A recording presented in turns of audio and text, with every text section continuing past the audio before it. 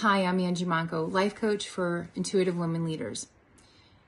A lot of us leaders have what's called a hyperachiever saboteur who will try to convince us that we need to work really hard to feel good about ourselves, that endless to-do list.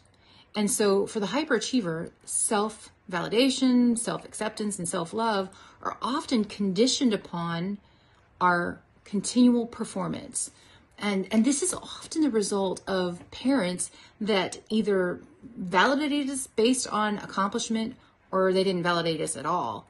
And so even with very loving and supportive parents, it's easy for children to get the sense that they are loved in return for achieving.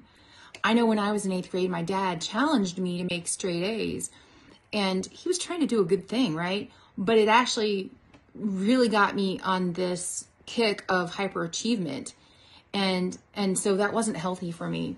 So if you'd like to rein this in, go to harmonyharbor.com events and check out my free upcoming masterclass, which will help you do that.